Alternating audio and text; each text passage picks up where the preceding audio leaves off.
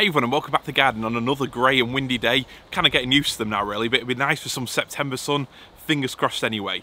But one thing I was thinking about earlier, when it's June no one says it's nearly July, and when it's July it's never, oh it's nearly August. But as soon as it gets to August, it's, oh, it's nearly September, autumn's rolling in, and now we're at the back end of August, it really nearly is September. Outside, in the real world, outside the garden, the leaves are no longer bright green, they're slowly fading to a darker green, there's more and more browns coming in. But here in the garden, there's more colour than ever, and if you grow these kinds of bold tropical plants, that colour can keep going right until the first frost. So in today's video, I want to look at some of the plants that I've used to bulk this garden up this first year, and to absolutely pack it with as much colour as I possibly can.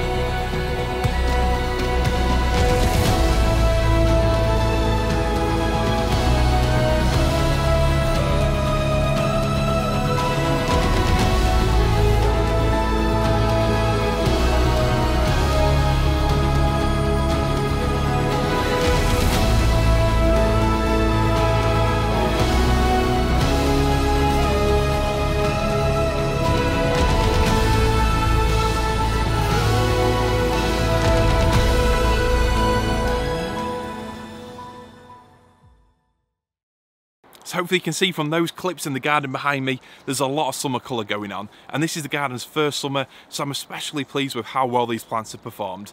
And you don't have to have an entirely tropical or jungle garden to appreciate what these plants can offer.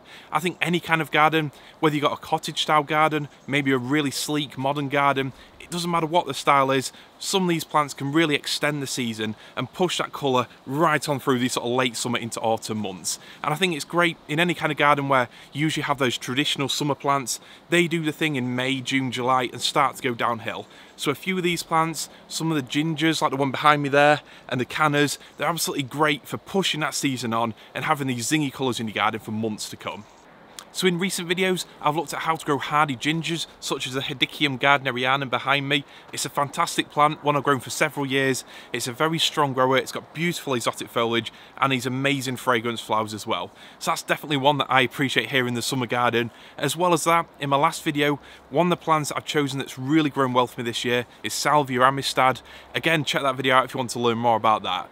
But in today's video, I want to look at the other flowering plants, those that are in the borders behind me that really help pack it out, that give that lush jungle feel. These are plants that I've mentioned in previous videos, maybe ones I've bought as plug plants that I've needed to give a progress update on for some time now, or they're ones that I just haven't touched on, that have been in the garden, but I thought now it's a time to show them off and hopefully you'll actually want to try them in your garden next year. So the first plant I want to feature is this one here, bobbing around in the wind behind me. It's Canna Russian Red. And why is it such a good canna? Well, firstly, it's a very strong grower. It's one of the taller cannas, and even this year, it's the first year this one's been planted out in the grounds, and it's in quite a shady spot as well, and it's over 7 foot tall. It's flowering already in August, so we're not having to wait too late for the flowers, and there's plenty more flower spikes waiting to come out. So it's a very strong grower, and from a small bit of rhizome, it bulks up quickly as well. So it's one of those plants that if you buy a small bit now, in just a couple, maybe 3 years, you can have a really impressive clump of it. And when this plant really gets going, when it's in the right spot with plenty of sun, a rich soil, plenty of water and feed in summer, it gets absolutely massive. And it can definitely hold its own against other banana plants like your Inseti, Musabastiu. It really has that tropical vibe. And it's not just the flowers, you get this beautiful sort of maroon green foliage through the year as well. Yours might not get eaten by slugs and snails as much as mine. But it's a cracking plant even before it flowers, and when it does flower, those flowers, they're just so bright and zingy, they definitely fit here in the tropical garden. I know cannas aren't the perfect plants, and there's issues like canna virus, and also in years like this one with a really cold start to summer, they can take a while to get going. But somehow, every year, come mid-August, they're 5 or 6 foot tall, covered in flowers, and as each individual flower fades away, there's another one coming to replace it.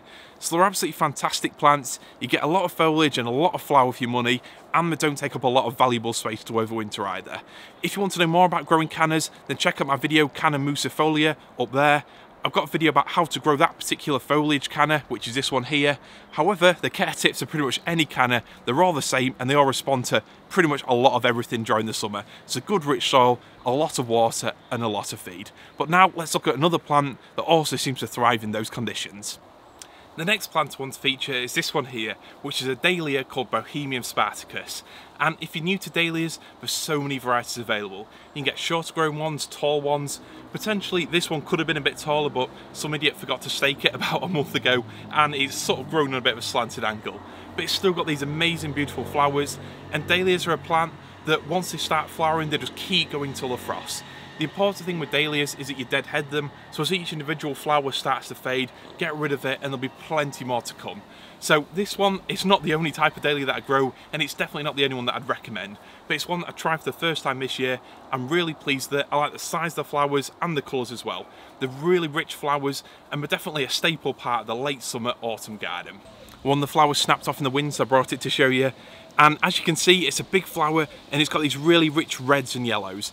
And that's one of my tips to creating a sort of late summer border with real impact, or if you're adding flowers to an exotic garden to go in between the foliage.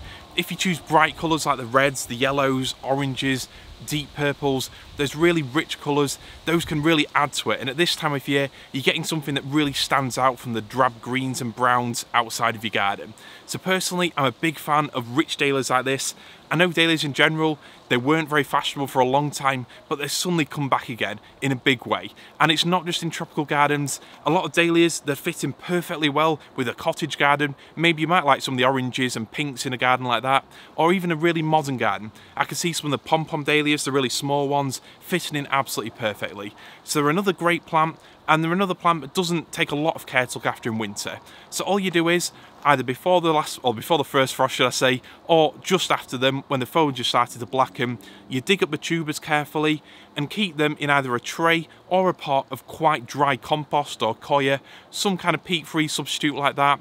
Keep them on the drier side. You definitely want them to be drier than cannas over winter. And then come spring again, all you do is pot them up.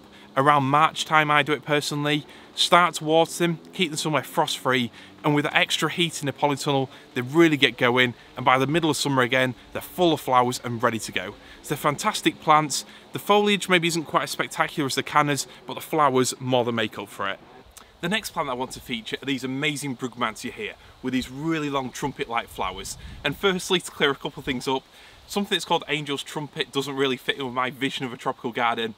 And also, anything with sort of white and pale pink flowers, again, it doesn't really fit in with that sort of rich coloured tropical theme I've just described. But I think these plants, just for how exotic the flowers look, they certainly deserve their place here. And these plants, I bought them from Lidl back in May at £1.99 each. So already in the first year, they're put on a decent amount of height, and they're already starting to get a few flowers with plenty more to come. They're also fragranced as well. You can get some varieties with a really strong fragrance. These ones are more subtle, but it's definitely noticeable. These Brugmansia, they are a tender plant, so what I'll be doing is digging them up before the first frost, putting them in pots and putting them somewhere frost free for the duration of winter. So here, my only option is a polytunnel, which I've got a small heater in, just to keep above freezing on those really cold nights. So with these only being young plants, it's a bit of a chance. If they're larger, then they're definitely tougher plants. You can actually trim them right back to the woody growth, and they've got a good chance of making it through winter. Especially if you've got a heated greenhouse or somewhere warmer to keep them, like a shed or garage that goes next to your house, you should be absolutely fine then. But either way, I hope they make it, because next year they'll have even more flowers. They grow very quickly, and when you see a mature one of these covered in flowers, it just looks absolutely made up. The sort of ratio of flowers to leaves is absolutely incredible. So it's a plant that didn't cost me a lot of money, and worst case, if I don't make it through winter, I will be buying some more next spring. It's not the colour that I would have chosen, and I think the colour is completely random with these little ones at least anyway, but I'm definitely glad I added them to the garden this year, and I'll certainly be working more in next year. Those first three plants then, but definitely got a touch of the tropical or the exotic about them. Certainly something a little bit different. And here I grow them with bananas and bamboos behind me, but if you've got a garden of more conventional plants, these will definitely fit in. And at the end of the season, once most of your summer plants like the daylilies have been and gone, these are the plants that will carry that colour going right until the first frost. And we're not far away from Lincoln here.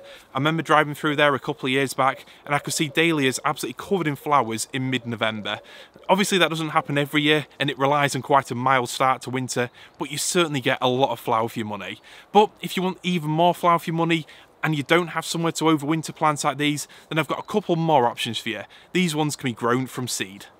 The first one I want to mention, it's none other than the standard Nasturtium, one of the easiest flowers to grow from seed, and great if you've got kids you want to encourage them to grow something.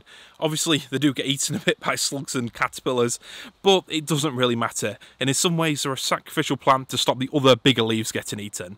But I think they're a cracking plant. I've used them here as a filler plant. So in this area here, surrounded by other variegated foliage, like this Canna Stuttgart, these just form like a lovely carpet of leaves, and with these amazing orange jewel-like flowers, they certainly pop out and fit in with the dahlias and cannas around them.